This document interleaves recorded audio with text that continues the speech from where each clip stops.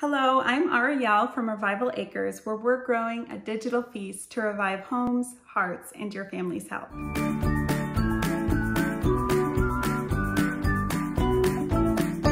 Today, I'm talking about free math curricula. Yes, it exists, it's wonderful, and you can do it, and your children will have a wonderful, well-rounded mastery education in mathematics. Now, I did do a Raise Arithmetic video, and I did use that for a time with my children. I didn't love that it repeated itself a lot, and I found a different curriculum that I like better personally. I know many people use Raise Arithmetic. They love it. It serves their family well. And I say, keep doing that if it's working for you. But if you're looking for something that's a little different, this is a little tiny bit more modern. And by modern, I mean like 1920s. So these books that I have, the Number Stories books, you can access them, I think, on Google Books or Gutenberg. I'll find the link for you. If not, you should be able to find hard copies.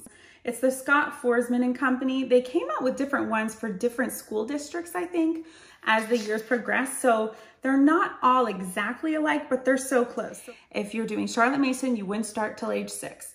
I started at age 5 because my student wanted to feel like she was doing school. She wanted to be involved. And I didn't want to push her, but she had interest. And these are so simple. You're reading stories.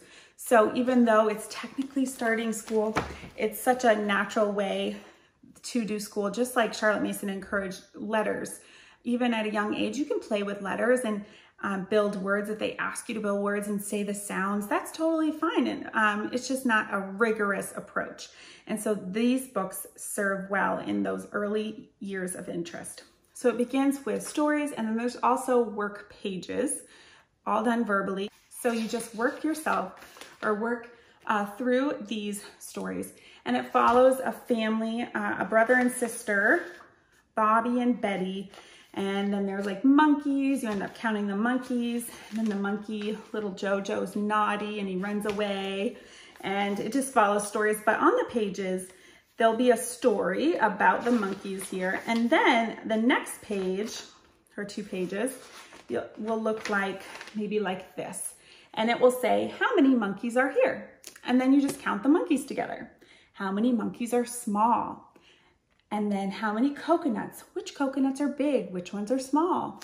And it progresses through, you know, comparing big, small. But it uses these really fun stories and pictures. And then you start identifying numbers. You know, where's the number 1? And then you have them point to the number 1. But it's all verbal, and this is true to Charlotte Mason and true to language acquisition anyways. You always do verbal before you do any written. Think about learning English. I have a little 1-year-old, and she's already learning to say things. She would have no concept, no idea if I showed her the word this, which is her favorite word, and she had no idea what that would be. It's all verbal.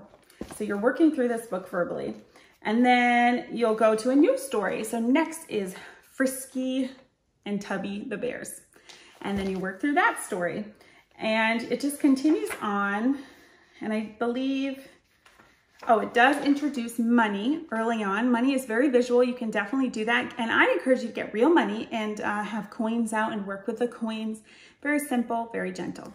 So this is book 1, 5, 6-year-old. Then, if you can get it, some of the covers might look different, but this is book 2. Same type of idea, but now you're starting to get into more math concepts. You can start writing if your child's ready for it. Using, you could use a chalkboard, would be really great because it's a little bit bigger. But look, Betty and Bobby have gotten a little bit older, and you're following their family through, and then you're gonna start to see more numbers used, a little bit more money. You'll go into time and days of the week a little bit, and then counting by tens. And still you're gonna work with taller, smaller. You go into rulers a little bit, and like if you know, practical, get that ruler out, show them what it looks like, but very, very gentle. And then you'll have these rows of math problems. Verbally is so nice. I love the verbal. We're gonna finish up this book at the beginning of the year, and then move into the next curriculum that I have. But that's the beauty of using books. If you don't finish it or you need to take a break, put a bookmark sticker in here, close the book, and you'll come back to it next year or next term or whatever it may be. It's so easy, so gentle. There's no sense of like rushing, trying to get through, making your child feel bad because they didn't finish their workbook. None of that. It's a book. We'll come back to it. No worries. Then we move into the free. This is absolutely free. I will send you the website where all the links are for this book. And I like it, like I said, better than Ray's because it offers a variety and there's a little more pictures and things like that in it. And my students have loved it. So my daughter was in 2nd grade and she did this book. Now I made this front cover because I thought it was fun and I want it to be pretty. But it is called First Year in Number by Franklin S. Hoyt. And I, again, will send you or post the link below. What I love about this, like I said, it starts very simply. This was meant to be a book like this. So if you were to find this, and I've not been able to find a vintage edition of this, it would have probably looked like this. But what I do is I print it out and I use it like a workbook. So they can color in it, they can write and start practicing their numbers. And they really like that, as you can see. So she wanted to practice writing her number words. And you're just counting. And then I could say, there are how many girls in this picture? And she would count them out. And, so you're using the concepts that you used in those other books and you can apply them here because you already know those types of questions. She or he already knows how you're asking them and how to answer them. So you can do more than what's on the page too. And you could even start simple addition that early on. Like here's bunnies at the top. I see 1 bunny. What if 2 more bunnies came? How many bunnies would there be? And they could easily use the pictures to help them. So it continues on. And then it goes into using sticks to build things. Now you could get toothpicks and you could build these shapes with toothpicks and talk about how many toothpicks it took to build a box or a fan that looked like this. And you just work through it. And then as the year goes on, you start to add, bring in addition. And now, like I said, this would have been a book, not a workbook. But I like to use it. It makes it so much easier. So she just writes her answers right on her page. It's fine with me. I do have a graph notebook for her. When it gets to measuring, you will have to use a graph notebook because when you print this out, the inches aren't an inch. They've been elongated by the printer. So that's one thing to be mindful of. When it gets to the measuring pages, you're gonna have to help and just do it in a graph notebook for them, like 1-inch squares.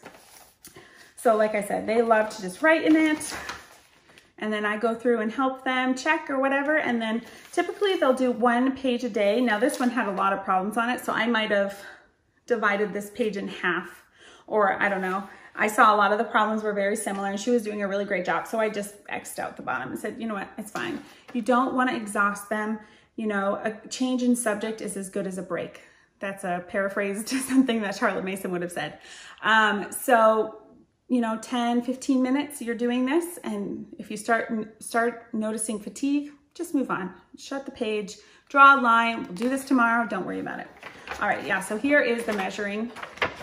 So these lines are meant to be 1 inch long, and if they were in the book, they would have been 1 inch long or a 1/2 inch. So you'll have to draw this out in a graph paper and just use the questions and be a little bit more hands-on when it comes to this page.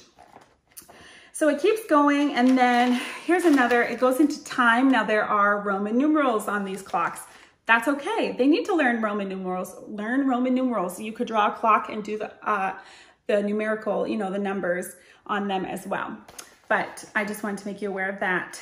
Progresses through, you build tables, you also place store. So you could say, I want to buy a teacup and an apple. How much money do I need? And the teacup was 3 cents and the apple is 2 cents. So now this money is very small compared to what we pay today because it's vintage. You could change these numbers if you wanted it to be a little bit more expensive as it is today. So it goes through, and in the back, there's also games that you can play, set up, or games for drill. Then it'll have all your times tables, and then you can work through, it says review of combinations. So this would be the end of the year, your review of addition and subtraction. Now there are no tests. There are review pages. We don't do tests. We just do a page a day typically. And I'm amazed at how much my daughter has learned through doing this. When we started multiplication, it does, I think all the way up to 5s in multiplication in this book. I noticed that she wasn't really getting it. So we took a week off and we just did multiplication flashcards. And that's her whole week of math. We just got them down. And then we picked up our book again and we started again. And that was a really big help. And now that she's had a break this summer, she's doing math like that was difficult for her at the end of the year, but she's had time to process and take a break and apply it to her life. And she's retained it and she's learning even though I'm not teaching. So that is my favorite free math. And it keeps going up. So this was first year in numbers, then it'll all the way up through. Now, because these are meant to be books, you might end up doing, as they get thicker, you might end up using it for 2 years or a year and a half. And just be mindful of that because that's how vintage texts were used. They weren't limiting to age or grade because schoolhouse, right? Same thing with forms. Form 1 had technically 6, 7, and 8-year-olds in it. But it was so beautiful because you could be at the 3rd grade level for reading, but the 1st grade level of math, but you're still in Form 1 and it's okay. So just remember that as you're working through this book. I wanted to share one more resource that I really love. These are flashcards. And I can link them. And these are the subtraction ones, but there's other ones as well. And I wanted to show you what they look like because I really love them. And they come with ideas too of how to use them. But they use real life fruit to help you. So it's 8 minus 3, and then it will have the fruit on the side to help you. And then of course the answer will be on the back, but then it goes all the way up to 12s, the subtraction and the addition. So just various types of fruit. And this has been so helpful when my students are trying to work through the problems. They still might count the strawberries, but that's okay because it's a visual representation of the number. And that's how they learned using monkeys and bears and things like that, bananas. So from this to this, and just like when you roll a dice, a 5 is a 5 because of the shape. You don't count the circles every single time.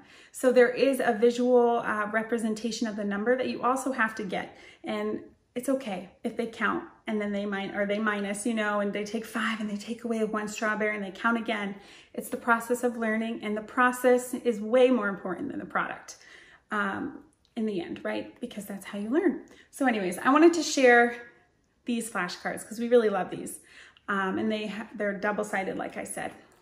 Okay, so that's math. That's the math we're doing this year. Let me know if you have any questions, how I can help you find the math curriculum that you need. Maybe you do need more open and go. You don't want to mess with the vintage. I get it. I've done it because that was just the season I was in and that's what I needed. I would love to help you find the math that you need or find the style that you are in your educational philosophy. So comment, like, subscribe, and I'll see you again soon.